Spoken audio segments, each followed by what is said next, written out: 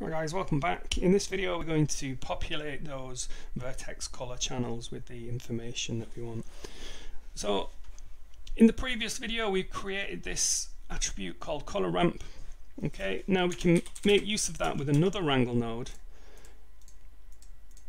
but this time we want to work with vertices. Okay, and we're looking at the vertex data on the geometry spreadsheet, and as you can see at the moment we've just got some empty UV coordinates there, so we can start by initializing that color attribute. So we could just say something simple like @cd equals 0, and there you can see we've created that vector3 attribute for color. Alright, so the first ramp that we'll do will be our wind controller, so we can be able to specify whether we want the entire plant to be waving around under the wind or just the very tips, and we'll pack that into the red channel of the vertex color. Okay, so we'll specify cd.r for red. We'll use the channel ramp function and we'll create a ramp called wind ramp. Okay, and the position along this ramp is going to be the value of that color ramp point attribute. So we can grab that from the point attribute list.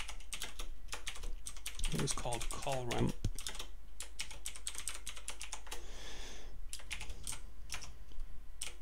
So what we're doing here is the position along the ramp is the color ramp attribute that we created in that previous wrangle node.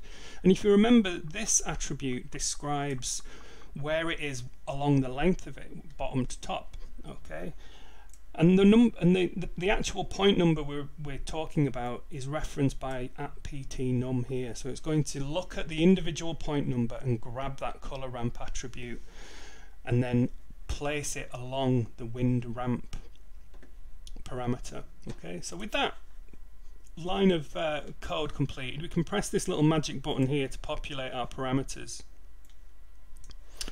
And already you can see in our red channel of our vertex attribute here, we've got some values ranging from 0 to 1, which is exactly what we need. And if we scrub these pins on the ramp here, you can see we are getting color ramp, we are getting color information on our geometry. Okay, so if we jump back to the scene view, and there you can see it in the scene view, we're now getting this nice gradient from black to red.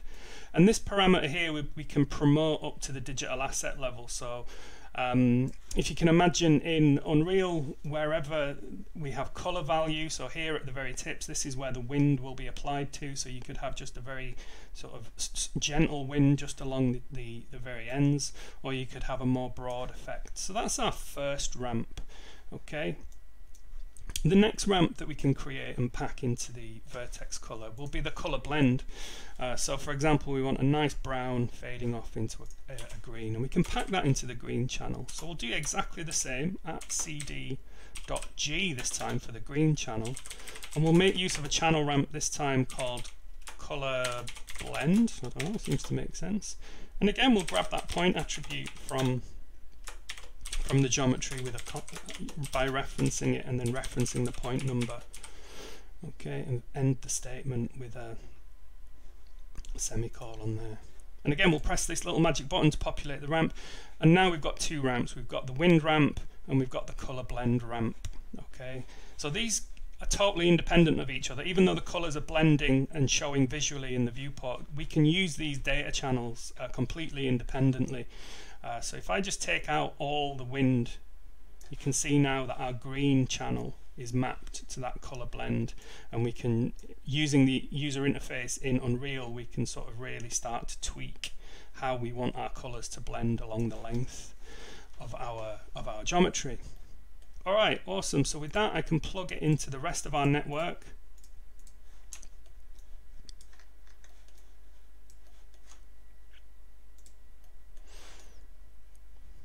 And just double check that we've still got our color data on the channels. I'm just going to bring back this. Okay, so you can see on the vertices here we've still got our color information that is being driven by those two ramps Okay, and what I want to do before I forget is just package those onto our digital asset. Okay, these two ramps here. So what I'm going to do is right click on the name of the digital asset here and go to type properties, jump across to our parameters tab, and here we go, we've got our basic set of parameters on the digital asset, and from there I'm just going to grab that wind ramp, put it into the root, and also our color blend, and you can see these appear as parameters here now. I'm just going to give them a bit more descriptive names.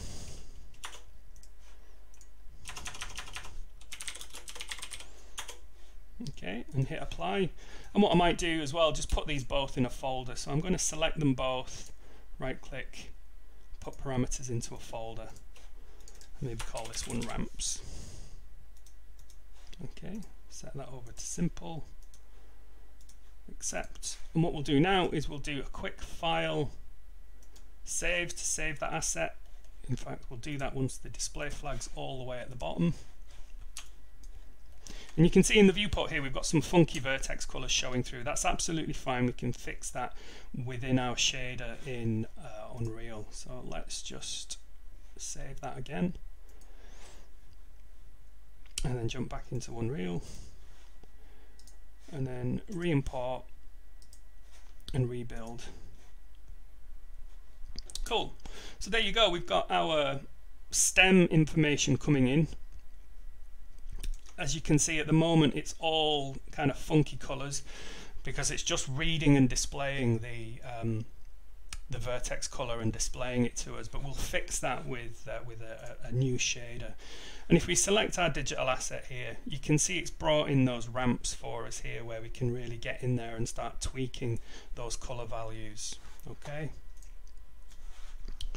So with that, what we'll do in the next video is I'll just show you a dead simple setup in Unreal, how we can create the required shader for this. And now I'm no expert at material shaders, so if I'm doing something wrong, please let me know in the comments. But you know, all we're doing is we're just sending data from Houdini and reading it in a different way in Unreal. So we'll do that in the next video. So thanks for watching.